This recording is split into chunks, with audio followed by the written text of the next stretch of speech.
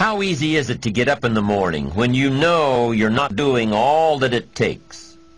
It's not very easy at all. You can just lay there awake thinking, oh, what's a few more minutes in bed? It won't matter much anyway.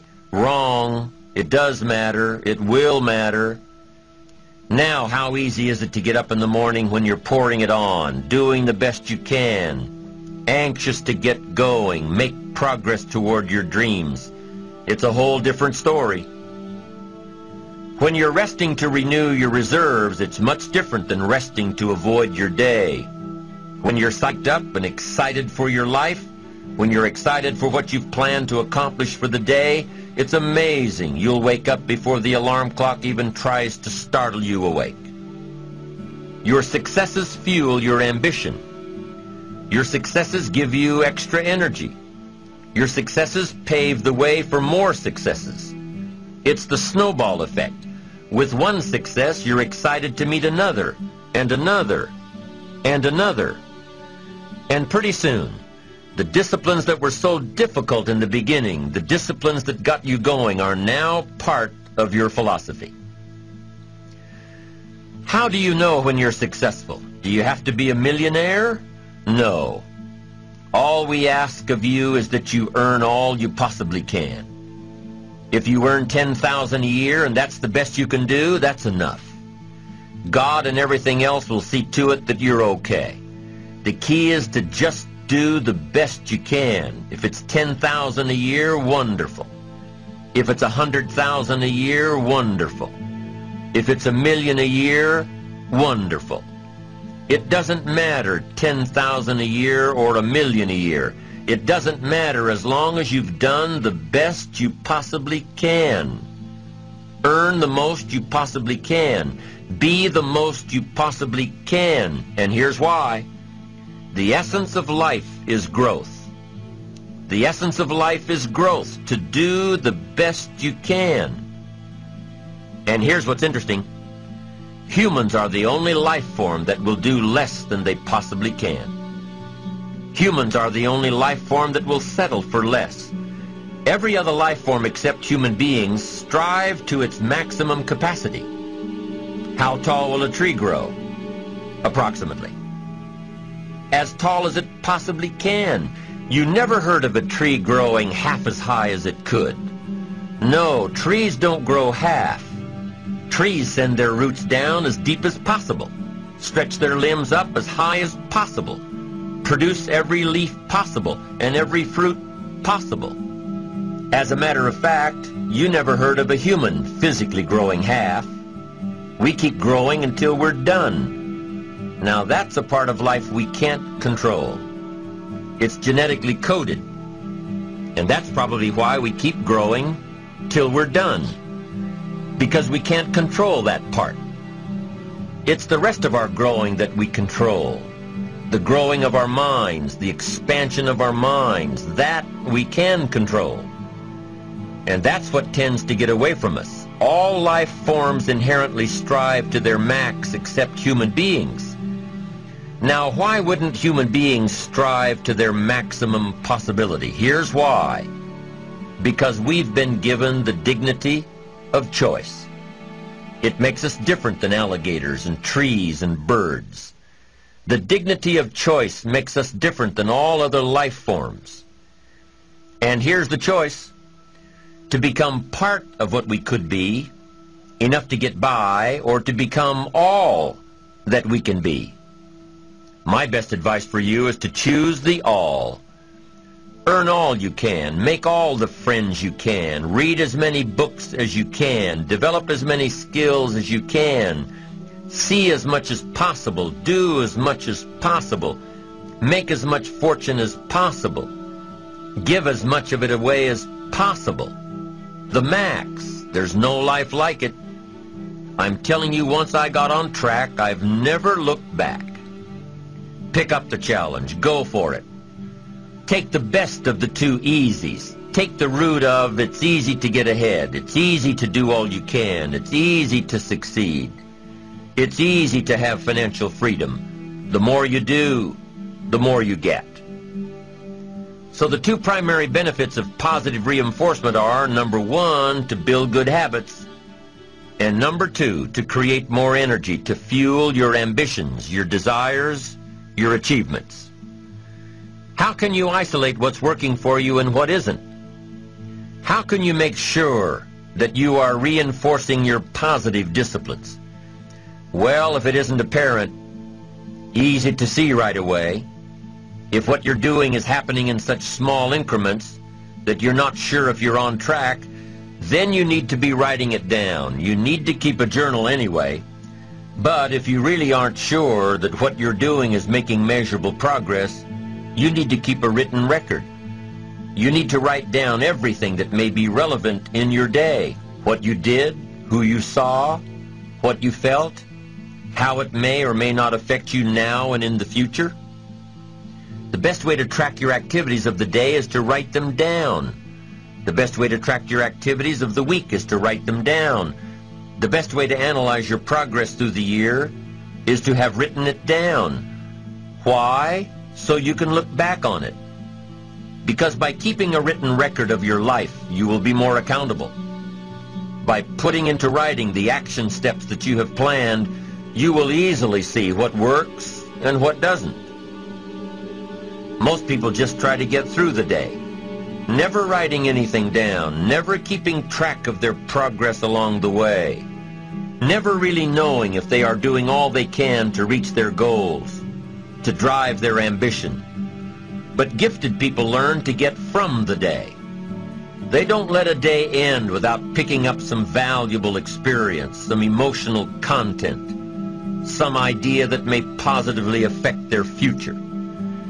To get the most from a day, to learn the most from a day, you need to be able to reflect on the day. And how can you reflect on a day unless you record it in history?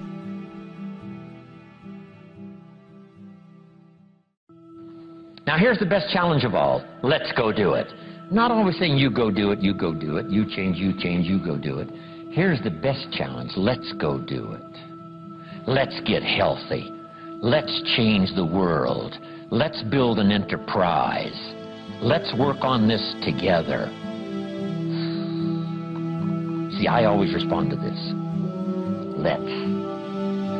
Sometimes it's hard to lift yourself out. It's hard to be self-inspired at first. And if somebody says, come on, let's start a new program. Come on, let's do exercises. Come on, let's get healthy. Come on, let's start something. I'll be there, you bring a guest, and I'll bring a guest. Let's start something. That is so inspiring to have somebody say, let's do. Not always you do, let's do. Let's build a team. Let's win the championship. Let's walk off with the trophy. Let's. Wow, there's something about that that can keep you awake nights. There's something about that that turns on the juices. There's something about that that reaches deep in the soul. For a person that can do extraordinary things, when somebody says, let's. I've got two with me already. If you'll be the next one, we can conquer the world. You say, whoa.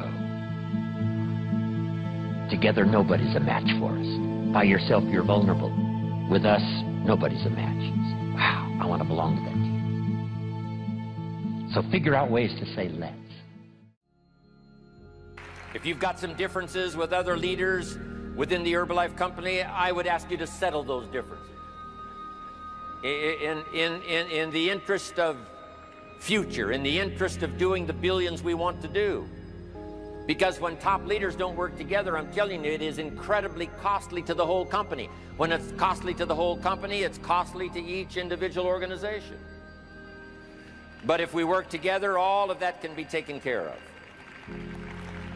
Even if you've got some differences, find something you have in common and see if you can't work together, while then you work on settling those differences. I'm asking all of you to follow that example and do the same thing. Not only work together with someone else, but get other people to work together, and then we can finish the job Mark gave us to do all those years ago. Had the president's team not responded a few years ago to Mark's call and worked together on covering the world, someone from Africa going to Europe, someone from Europe coming to America, someone from America going to Japan, Not working together is so costly. Not settling these little differences is so costly. I don't want these billions to be missing in the future. I want every billion. I'm jealous about every billion in sales because of what it represents. So let's get it done and let's work together. Let me leave you now with this message. 3 important words I want you to consider. First is compassion.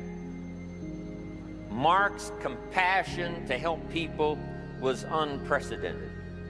He demonstrated it every day. He truly wanted to reach everybody. And if it would have been at all possible for him to have reached everybody in person, he would have done that. He would have walked the streets.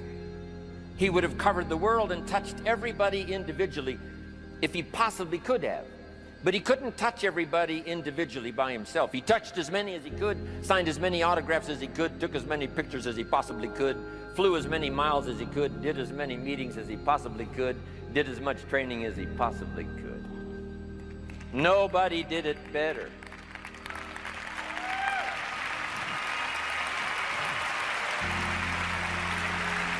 And the reason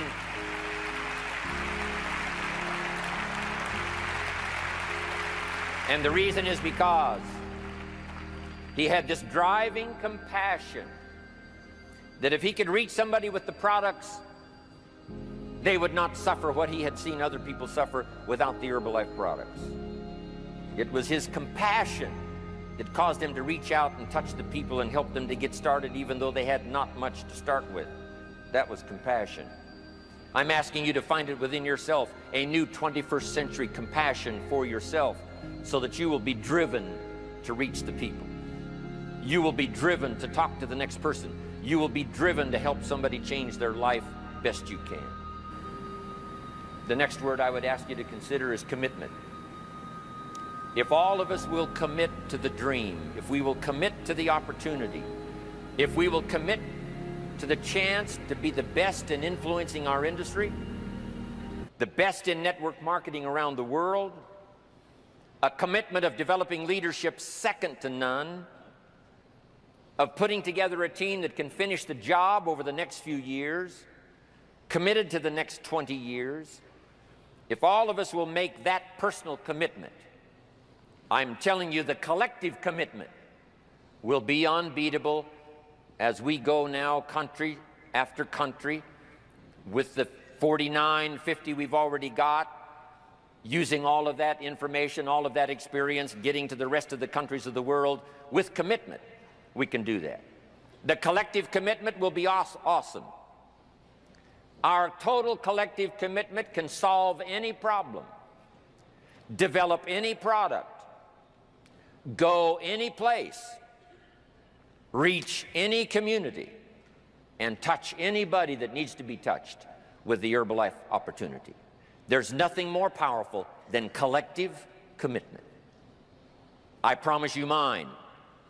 And if you will promise yours to me, and I promise mine to you, and we promise ours to Herbalife, and we promise that we will work together with each other, that commitment will help us finish the job.